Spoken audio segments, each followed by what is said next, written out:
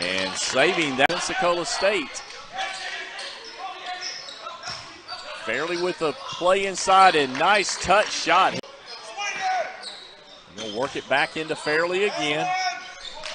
He gets that ball at the rebound, gets it up court to Anderson. And followed by Fairley. Screen there, but he misses on the jump shot.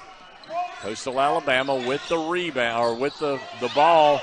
And Fairley takes side, which they get him. He's going to be up with the shot. Nice, easy little left-handed shot. Both teams in the bonus, so we'll see how they take advantage of that. Fairley with a little jumper from the Davis. He works it into Fairley. Fairley with a little move and nice jump.